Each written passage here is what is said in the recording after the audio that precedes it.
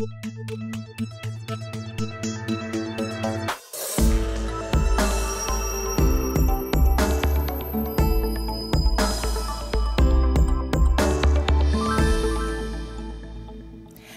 and welcome to the CTM NewsBreak, where we keep you up to date on what's happening right here in town. I'm Diane Sherrod-Steimel. The Chelmsford Friends of the Library had their annual giant used book sale. The event featured reasonably priced, high-quality used books for all ages.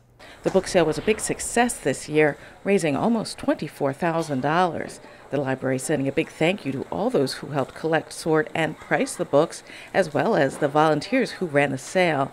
They also sold T-shirts designed by local writer Peter Reynolds. We asked him if he could make something for us because he graduated from Chelmsford High School and is really proud to call Chelmsford his hometown. The limited number of T-shirts are still available. You can go to the library's website to get a shirt or to sign up to help at a future book sale. Profits from the book sale provide funds to present cultural programming, museum passes, equipment for the library, and a scholarship for a Chelmsford High School senior. The Chelmsford Lions Club hosted its annual Fall Fest on the town common. It's a family-friendly event. It features performances by Dance New England, Elite Dance, and the Chelmsford Community Jazz Ensemble. There were also raffles, vendors booth, jail and bail fundraiser, storytelling at the Chelmsford Public Library, and more. In other news, should hospitals limit the number of patients nurses can help? Voters this fall could make Massachusetts only the second state in the country to limit the number of patients that hospital nurses could help at one time. Question 1 would create legal ratios based on the type of patients that nurses are dealing with. While nurses' unions and progressive political groups back the ballot measure, most medical groups, including the Massachusetts chapter of the American Nurses Association and the state's Health and Hospital Association, oppose it. And finally, kinetic sculptures are all-terrain, human-powered art sculptures engineered to race over road, water, mud, and sand. And for yet another year, these amazing works of art were rolling through the streets of Lowell.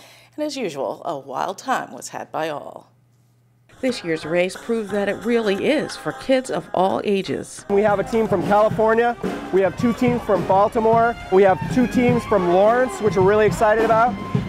So we've got a bunch of new teams that have showed up this year, so we're really excited. I've always wanted to do all the races across the United States. And of course there were the kinetic veterans with their amazing creations, like the lobster roll, the result of a collaborative effort between the action nerds, Jay Hungate, Jay Deangott, and race director Mike Roundy. Number 141, lobster roll!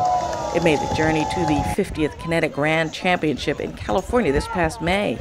Last year's ice cream floats is now the lottery, and Jay has left his flying fish at home. This year, he and his daughters came up with an entirely new machine called the Cosmic Cruiser.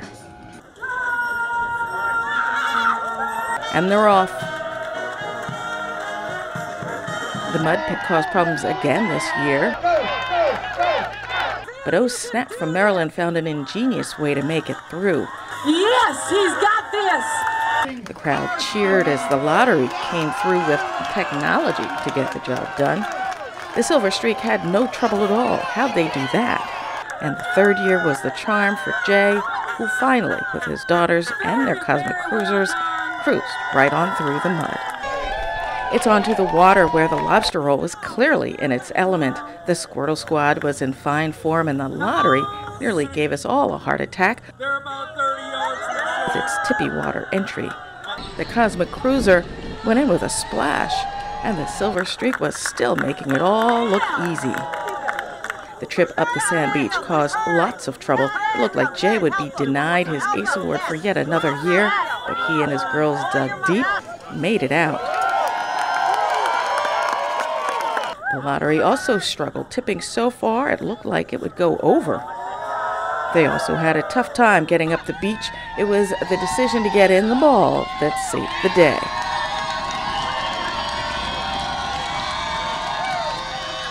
Another great year for the Lowell Kinetic Sculpture Race.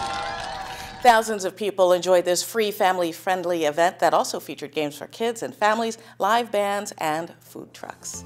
Thanks for watching the CTM NewsBreak, brought to you by Chelmsford Telemedia. If you have news we could use, contact us at newsbreak@chelmsfordtv.org. I'm Diane Sherrod-Steimel.